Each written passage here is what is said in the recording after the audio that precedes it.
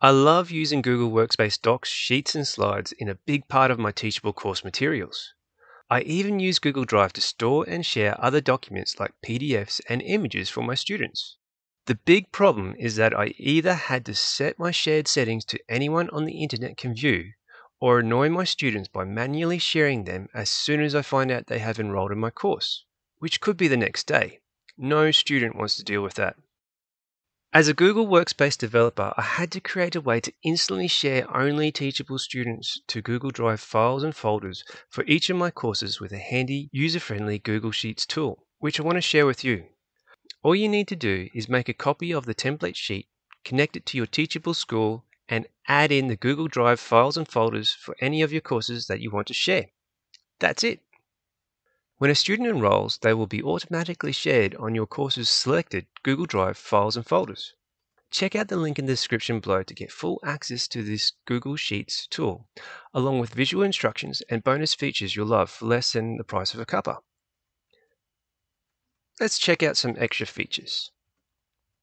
Sharing is set to view by default, but if you want to have a more interactive experience with your students, then you can change the sharing permissions to edit or comment in the Shared Locations tab.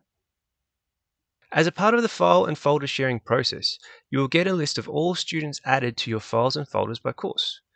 This will help you keep track of your shared students. Did your students sign up for your course with a non-Google or non-Google Workspace domain account? No problem, I've got you covered.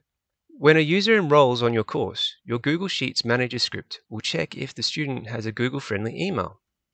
If they don't, they will be sent an email with a Google form attached asking them to provide one. All the student does is click on the form attached, enter the Google-friendly email, and hit submit. Notice the unique token. This is to ensure that the student can only do this one time. You can then see when the student has provided their Google email in the Students Added tab. Do you want to ensure that your editors cannot share your files or folders?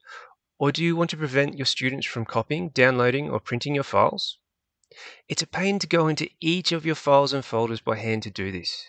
Instead, all you have to do is to head to your Shared Locations Sheet tab, select the options you want for each of your files and folders, and click Update to, Update. Done! You've probably already got a course set up with existing students that you want to run this tool with. No problem.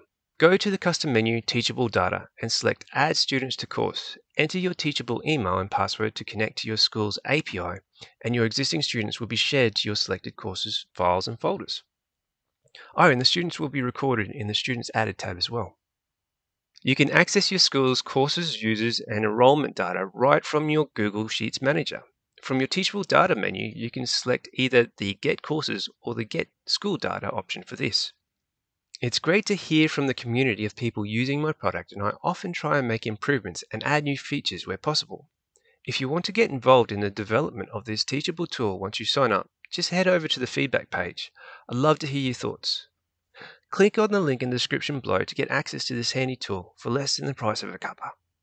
I'll see you next time.